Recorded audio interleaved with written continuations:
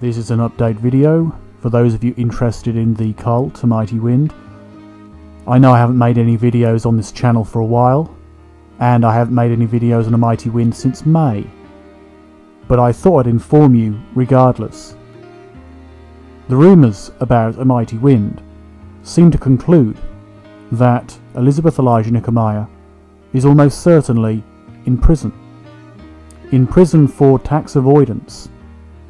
We were aware of her moving from place to place over the course of the last couple of years at least to avoid paying tax in various states, moving from one state to another, from one county to another, to avoid being caught and imprisoned, brought to account for the money she's made from her organisation, from her so-called prophecies. According to some reports, the present administrator on the part of the Amighty Wind ministry is a particular YouTuber called Yar's Little one of the inner group of Amighty Wind, very outspoken, very devout, keeping the organisation on ice for Elizabeth Elijah to claim again in the future.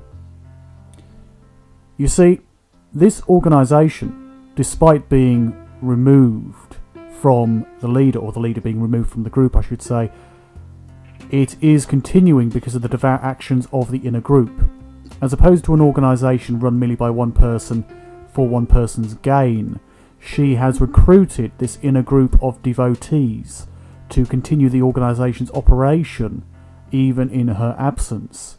The inner group of the organisation keep the organisation going, and so even without Elizabeth actually running the group continues regardless. And thus we end up with a situation where Amighty Wind, despite being, essentially speaking, beheaded, still continues regardless because of the strength of the organisation which has been created.